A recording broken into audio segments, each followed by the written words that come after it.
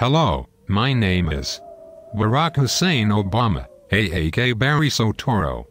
I have been specially chosen by Satan to take down the United States of America and bring the world under subjection of the Antichrist. By the time it will take me down to Chinatown, I have already given the Chinese government land. The written agreement was brought to Beijing by Secretary of State Hillary Clinton and was formalized and agreed to during her recent trip to China. This means that in the event the U.S. government defaults on its financial obligations to China, the Communist government of China would be permitted to physically take, inside the USA, land, buildings, factories, perhaps even entire cities, to satisfy the financial obligations of the U.S. government.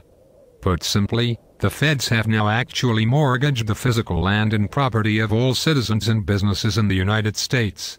They have given to a foreign power their constitutional power to take all of our property as actual collateral for continued Chinese funding of U.S. deficit spending and the continued carrying of U.S. national debt.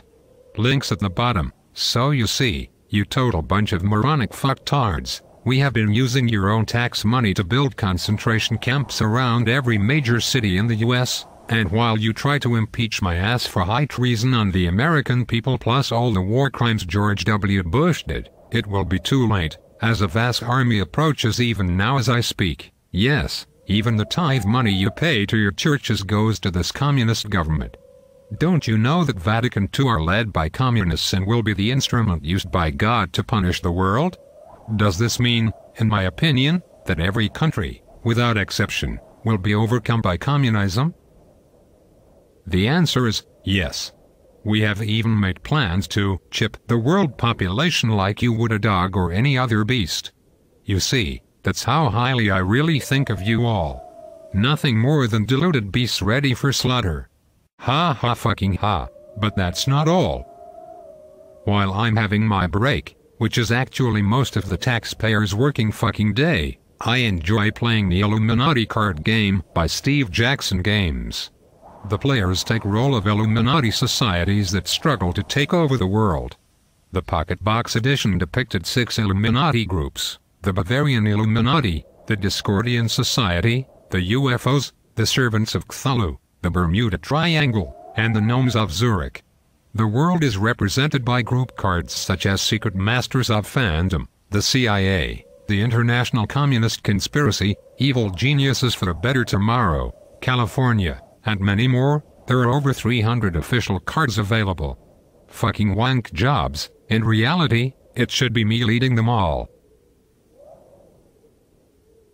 So look at this piece of shit eyesore behind me. It's where the Olympic Games will start. On the cards, we have plans to do a false flag attack on Big Ben, the Parliament building, or some other non-conformative NWO hotspot.